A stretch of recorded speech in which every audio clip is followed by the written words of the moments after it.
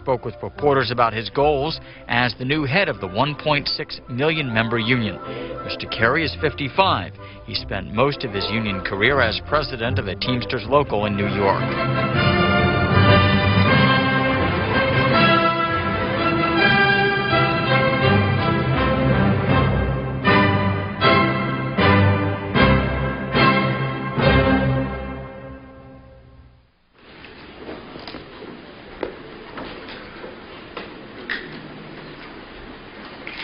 Good morning. Good morning. All the cameras running. You all know Teamster President Ron Carey. Well, if you don't, here I am. Ron Carey. How are you, folks? Welcome.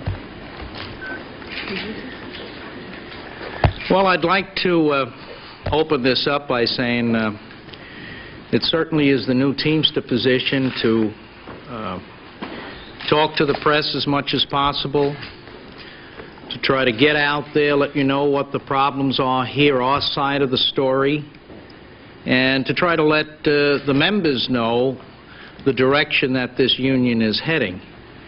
And I can tell you that after 72 hours, I certainly don't know all the answers, and so certainly won't be trying to respond to all of the questions because, as you know, I don't have all of the answers only after a 72-hour period. So I thought what I'd do is say I'm very excited about this challenge. I think the membership has indicated that. Very excited about trying to work with the leadership throughout the country, including people in, which has been a major problem within the union. A union that now includes people, that now works in the interests of the members. And on top of which, try to get our reputation back, dig into that corruption problem, and let's get rid of it for once and for all. Look at some of the contracts. For example, we have the car haul contract, which is almost a year in negotiating. Develop some new strategies. Look at the negotiating arena in a whole different light. One built with education, communicating with our members, and then developing some ideas to get the attention of the industry.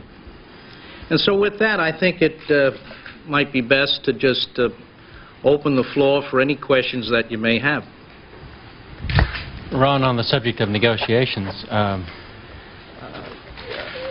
you have been asked, I think, by Yellow Freight, for instance, to reopen the National Master Freight Agreement to discuss the possibilities of a regional national contract. What is your view about that? Is it a good idea? Do you intend to talk with Yellow and other regional carriers? Well, they may have asked, in my view, the old Teamsters to reopen the agreement. We met with Yellow Freight yesterday, some of myself and some of the vice presidents, for an educational process about their business.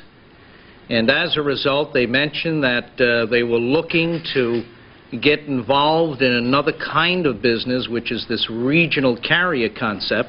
And as a result of that, look, we're always looking to keep our ears open and always willing to talk. The contract has not been reopened, no dates have been set, and I think it's important before we do any of those things to consult with our membership. And that's what I will be doing. Yes, sir. What plans do you have to stanch the membership decline in the freight division? I think that goes back to the whole issue of our dignity, our respect, the services we provide. How do we go out and organize the unorganized, and there are many non-union freight companies out there, without having something to offer non-union people? And what we have to do is to show our members first, produce the kinds of contracts that our members can have some pride in, if you will, and have a feeling that their union is working for them. Get out there and do the things we have to get done in the pension programs. When we have those kind of achievements, then I think you hear non-union people say it pays to belong to the Teamsters. And that's what the new Teamsters is all about, and that's certainly what I'll be working for. Yes, sir. Mr. Carey, one of your pledges upon taking office was to rid the Teamsters of any mob influence whatsoever. What specific measures are you going to take to rid the Teamsters of that image that has been on for some time? After 72 hours and after, I guess it's almost 88-year period of problems, this is the first time there's ever been an election in the Teamsters, a direct election, involvement by the rank and file. And I think one of the things that was so important to them was the fact of the corruption, the image, the fact that we lose our respect, our collective strength in the bargaining arena. And as a result of that, corruption is a major issue. First, we have to find out where it's at. The first thing we have to do as a union is to set up an ethics committee. That ethics committee will have some investigating process. You must keep in mind all the while you have the government in this union. And they have their own responsibilities. And the one thing we don't want is a duplication of that.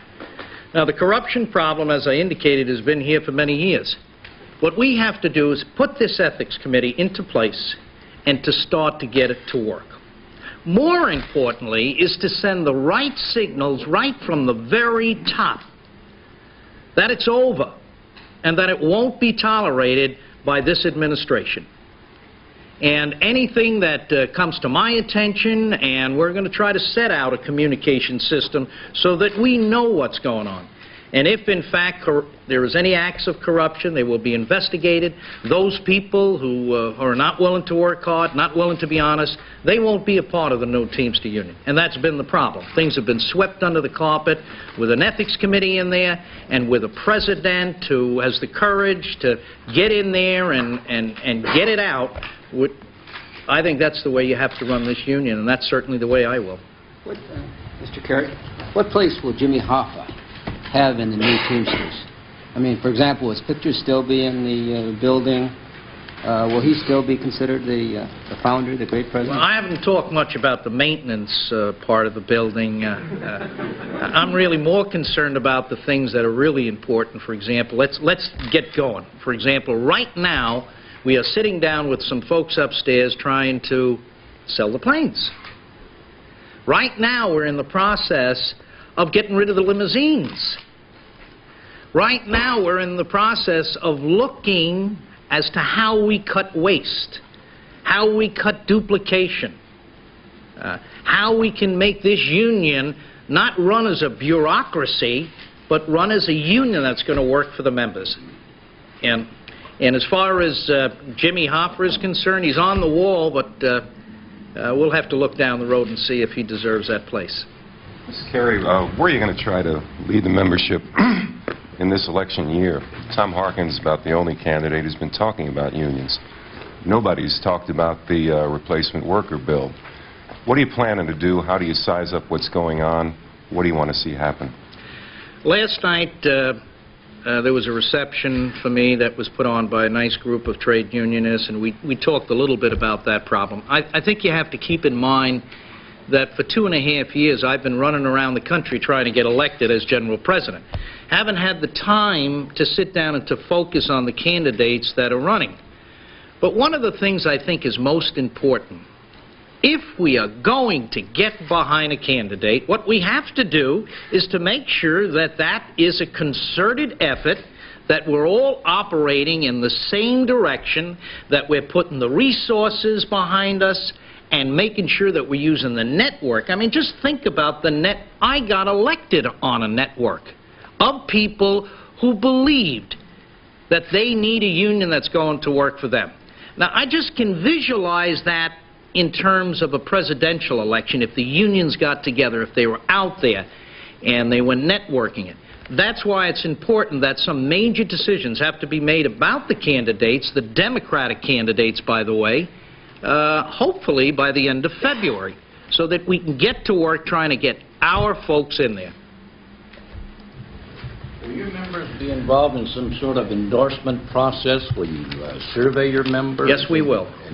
But I think doing a survey, you can figure out, the surveyor can figure out what answers he wants answered. I think what we have to do is we have to tell our members about how in the hell a thing like worker replacement should be on the books and how this is being used. I think I read an article just recently, 80% of the employers, if asked, would use worker replacement as a way to win a strike. We don't have an even playing field.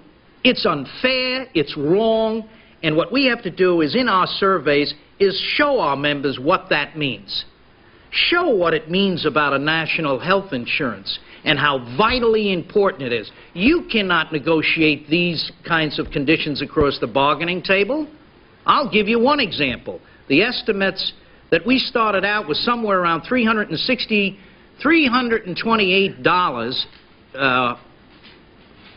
That would be over a 3-year period, is going up to $500 per family for a health package. Now that's incredible. How do we negotiate that at the bargaining table? What do? Put the wages in the background? So the fact of the matter is our members have to be educated about the issues that are important to them. And where did those legislators, where did those politicians sit on those issues? What did they vote for? I think that way you get an accurate reading. Mr. Carey, have you been contacted by the administration at all since you took office? And could you also comment on the bad rap the American workers been getting from the Japanese and so forth? Yes. I'll take the last question first. And that was, in my view, it's wrong. It shows in from the way I look at it, I'm angry about that. And I think American workers have been taking a beating. I mean, look, if they're given the technology to produce the result, my travels around the country have clearly indicated that our folks do a fantastic job. I've been in and out of bonds, met thousands of Teamsters. In those meetings, I've met folks in other labor organizations. I didn't see people laying down. I didn't see lazy people, illiterate people. What I saw was people trying to produce a good result for their employer. I'm angry about those comments. I think they're wrong, and I think that the distance involved, they ought to come over. Come to some of the bonds with Ron Carey.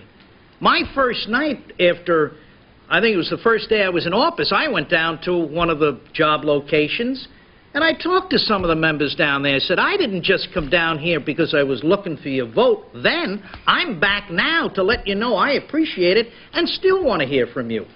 And I think the American people are angry. And an interesting thing is, I think one of the CEO of the Toyota automobile company, who happens to be Japanese, is incensed about that comment as well.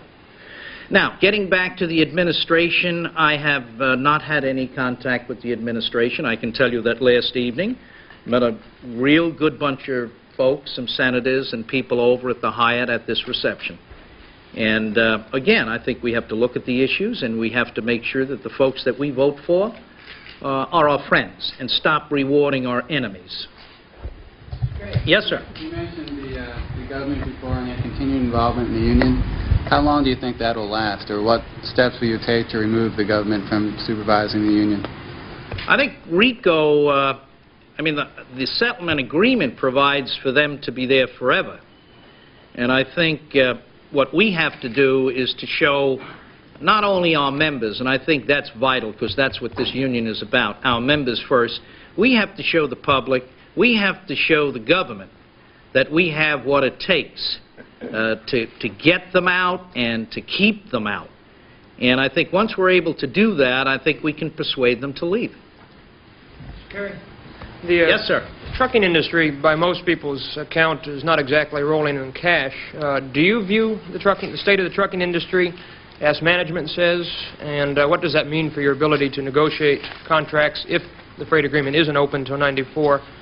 And a second question to that, most economists are predicting slow growth the next 5 years, very moderate growth. what does that mean to your ability to really extract wage concessions, or wage gains, rather? I'm not a great believer in concessions because I don't see where concessions really get us anywhere.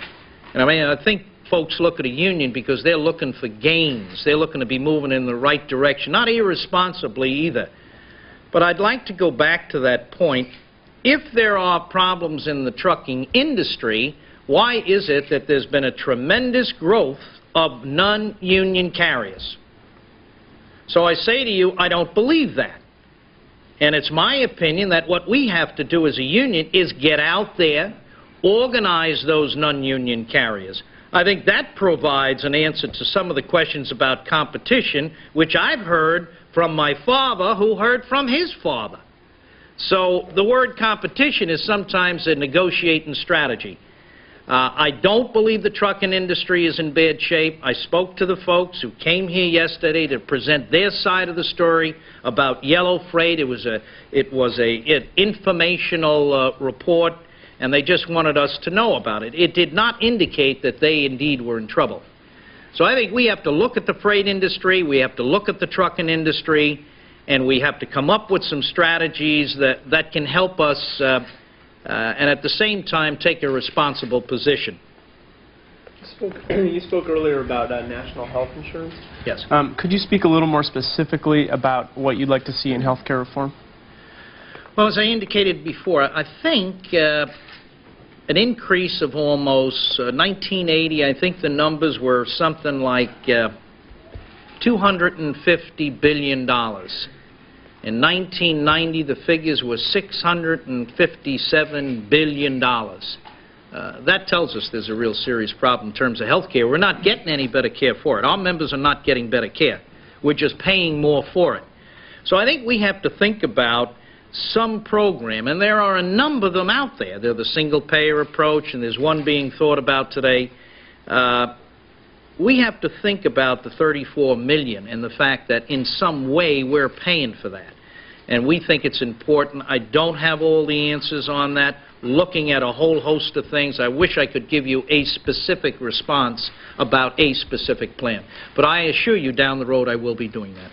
Mr. Carey, you said a lot of things were swept under the carpet. You said that earlier, and then you also talked about the planes and the limos. Any surprises underneath that carpet in the last 72 hours? Well, there was one surprise. We also found a condominium in Puerto Rico, and that's on the market as of, I believe it was Monday morning. And I'm sure there'll be a lot more surprises in terms of how we can restructure the union and make it work more efficiently.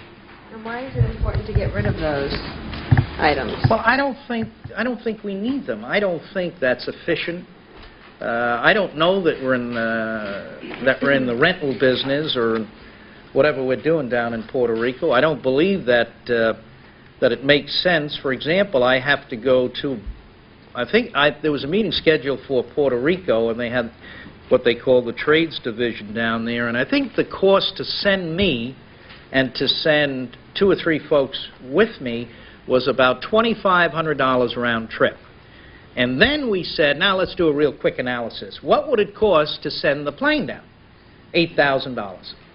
Just doesn't make sense to operate a union like that. And I think it sends out the wrong signals. Now, we can only sell the second plane. The first one, we think we're making some progress upstairs. And the second one, when the market price is right. I certainly don't want to be criticized for selling it. By the way, is there anyone interested in buying a plane? Are you saying there are Teamster assets out there that you don't know about that you have to unearth, so to speak? That may very well be. And that's what we're in the process of doing. We've got a team of people that are in there looking at a whole host of things. Mr. Carey, do you have any idea? And when you said swept under the carpet, I'm not quite sure I know in what. Yeah, but I didn't know in what context and on what subject. I was basically asking if there were any other surprises in the past 72 hours. No. But I'm sure if you ask that question 2 or 3 weeks from now, I'll have quite a few things to say. Do you have any idea how many reform candidates have been elected at the local level? And in that regard, how much obstacle do you expect in implementing your new reforms? Well, I don't have the number. I know there's been a few. The question was raised about a local in New York that had some serious problems, and I went out there right after the election and I campaigned for those folks in New York. It was a group that was trying to, as I put it, get some of the cast of characters out.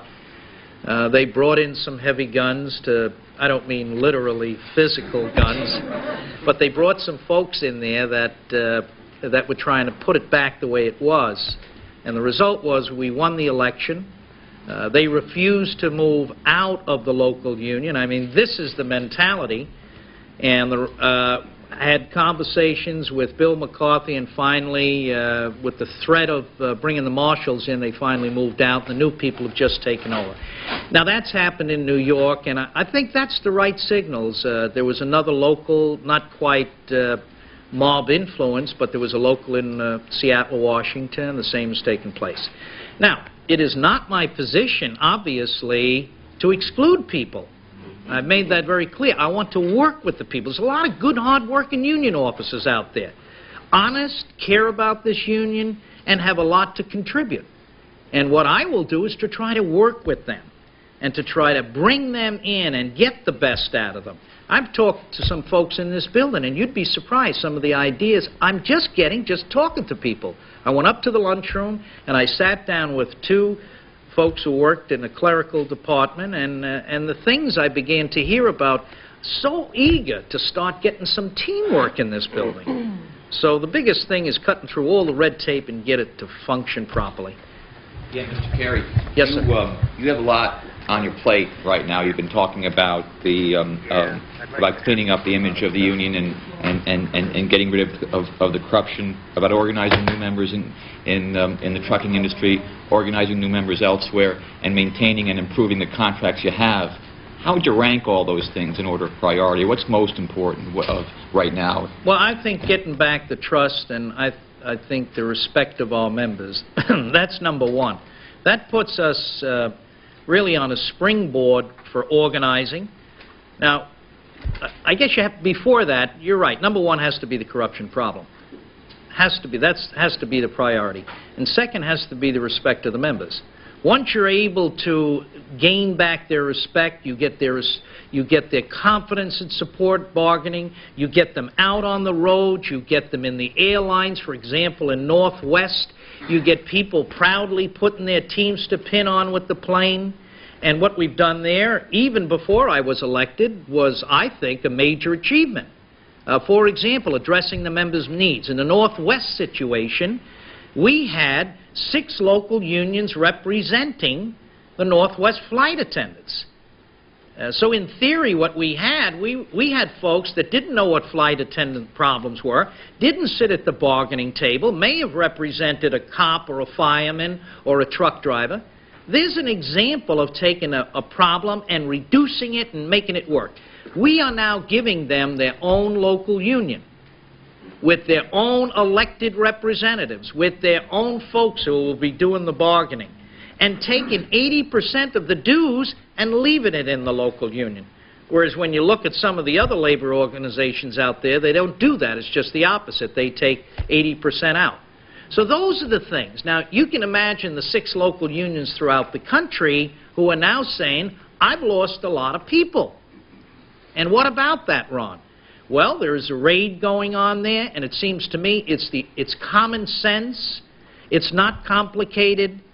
Just try to do the right thing, and that's what we've been able to do. So we started a new local called 2000. What kind of relations do you have with other unions, the AFL-CIO, the rest of the trade union movement, and are you expanding that, look to expand it in any way? Or? Absolutely. I think if you ask Peter from the New York Times, he was at the function last evening, and I think that there was a good array of people from the AFL-CIO. They know where I stand on the Article 20s and the raids. I think that's ridiculous. 85% of the working folks in this country are non-union. Why in the world would people be raiding one another? I don't understand that. And so the new Teamsters will, if there is organization going on out there, and there certainly will be, that will be a priority, it will be for non-union people, not raiding other locals. And I've assured Lane Kirkland of that. He was there last evening, Tom Donahue. And that's been the practice I've worked under for years in Local 804 back in New York. Carey, the Teamsters have long been opposed to economic deregulation of the trucking industry, and now that the White House is proposing its budget to further deregulate the industry, where do you stand on this issue? I'm not excited about that at all. And I think just pure, simple mathematics tells us deregulation hasn't done anything for us.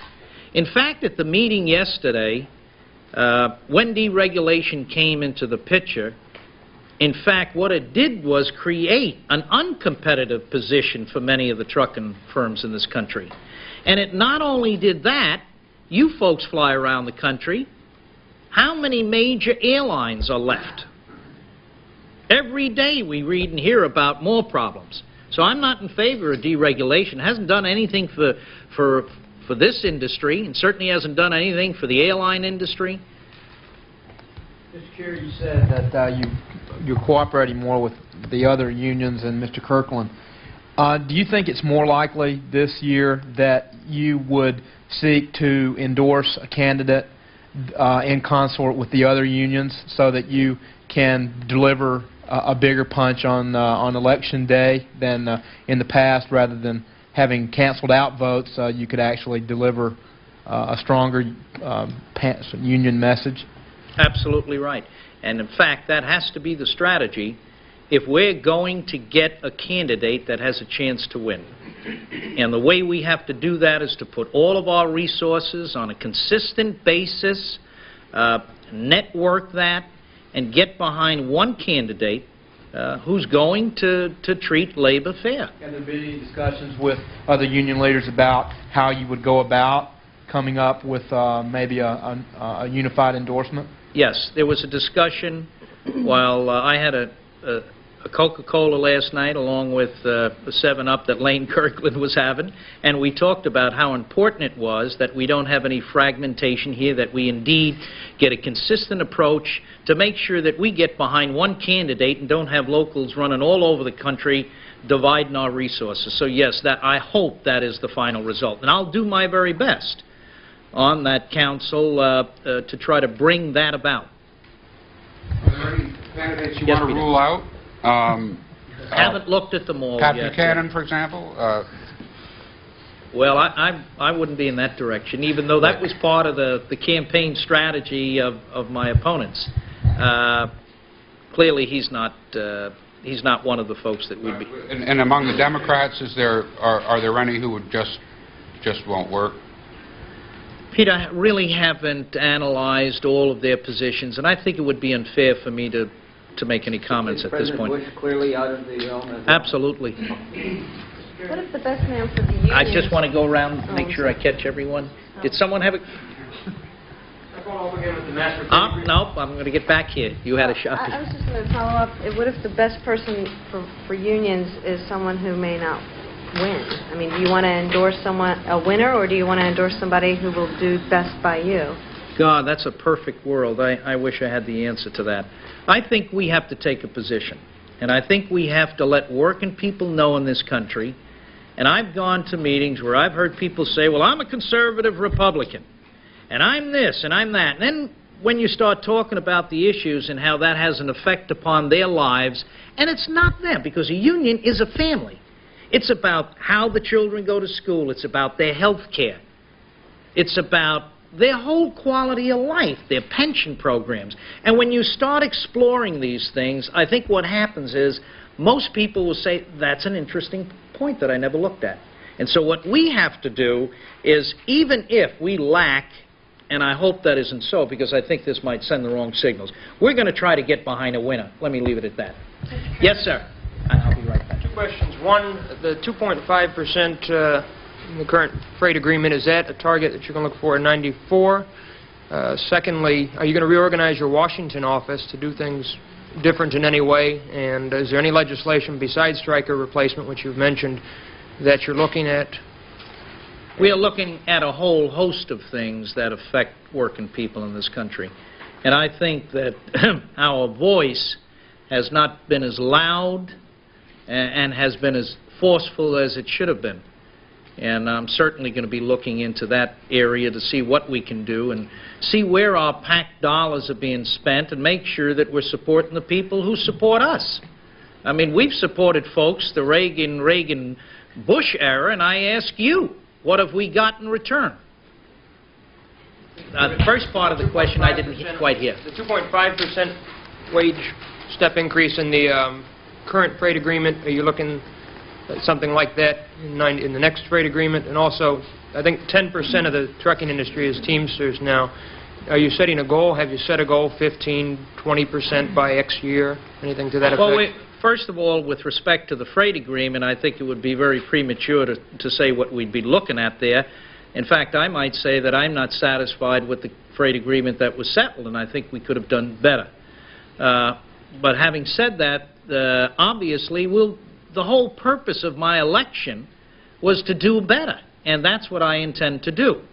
Now, regarding organizing, there is no way that we can keep this competition argument on the same level when we have just literally hundreds of non-union folks out there that, given the opportunity to have a union that will work for them, that a union that's working for them, that is clean and honest and provides services, that we can't organize them.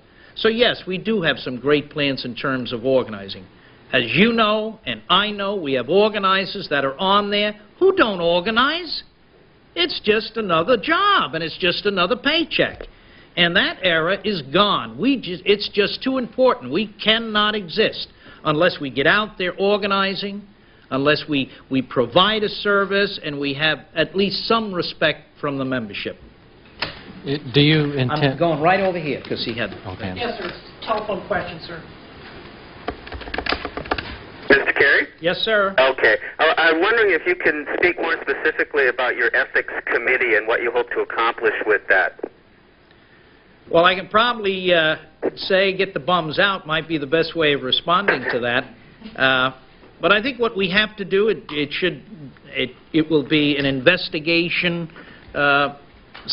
group of people. It will operate impartially and independently of my office.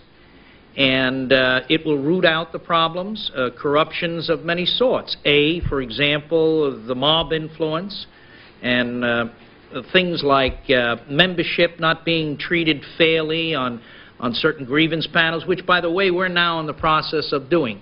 But I think the whole question of improper conduct, corruption, those will be the basic components of that committee. Can we get one more question? Oh, yes. I just wondered if...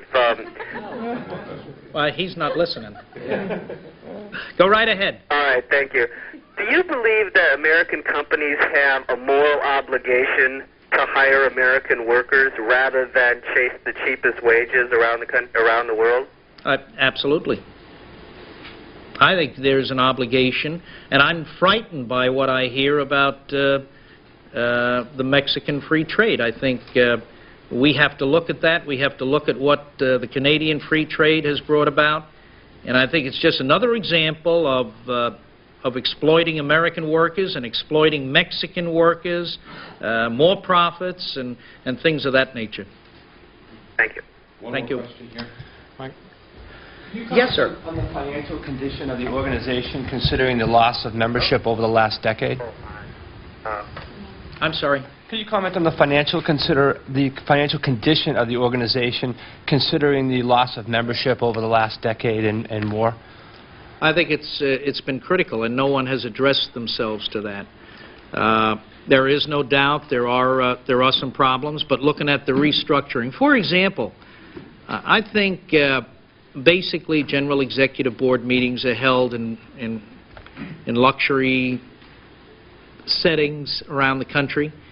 Just having the general executive board meetings either in Washington, here where we're able to do the business at hand, and maybe in some of the conferences around the country within their buildings saves literally millions of dollars. I mean, it is just incredible. So there's a whole host of things we think we can do to try to somehow repair the damage. Get our organizing folks out there, organizers who are organizing, folks who are going to be held accountable. And I've said to some of our vice presidents who get $75,000, look, let's get it straight. There is no free ride. Everyone here is going to have a job. Everyone here is going to have accountability and answerability. And that's what the new Teamsters is all about. Thank you. Will your move to reduce your own salary be repeated elsewhere on other levels? I can't force people to do that. I spoke to someone the other day, said, I just don't want that kind of money. And I said, well, you could put it back into your own local union. So I do have some constraints on the Constitution. I can't force that move. But I think when we send the right signals down and, hey, this is a union for the members. This isn't a country club. And it's over.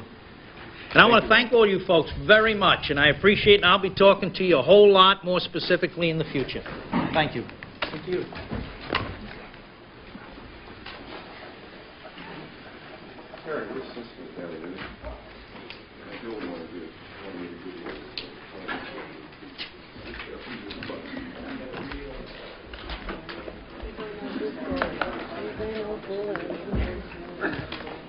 We got to keep it, not to bang the table. Yeah.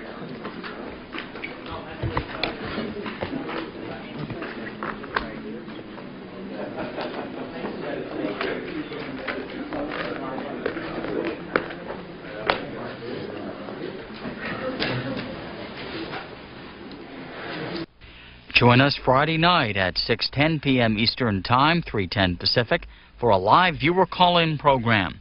Our guest will be Republican presidential candidate Patrick Buchanan. He will take your questions and comments about his presidential campaign. That's Friday night at 6:10 p.m. Eastern Time, 3:10 for our West Coast viewers. Coming up next here on C-SPAN, we bring you Senate floor debate on President Bush's economic plan. C-SPAN, the cable satellite public affairs network, and its companion network, C-SPAN 2,